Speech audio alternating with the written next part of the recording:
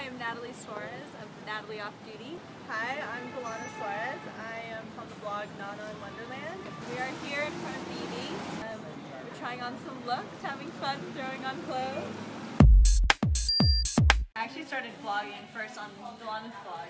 It was we vlogged together.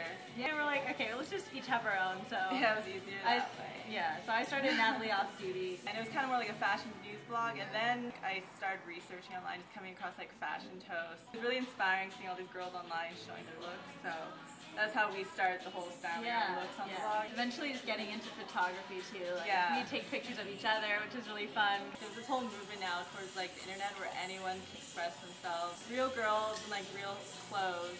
It's not all just high fashion, one look. Not just like trends, like a mix of everything, high and low, vintage, new. And it's just a lot more realistic and relatable.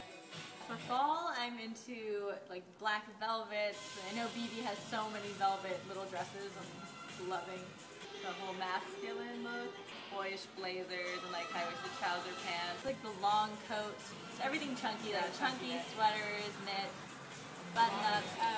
I've been modeling for about like 2 years, so I'm always going on castings or shoots. I also go to school. I'm a business major.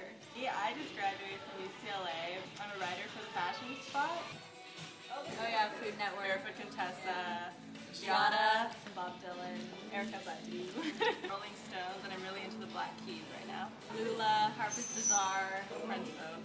I like Alexander Wang, Dries Van Noten. We love going on bike rides. We take bike rides around our neighborhood. And yeah, I love to read, so I'm like always reading all the time. Major bookworm. We love Sundays. Sundays are our favorite days because it's so relaxing.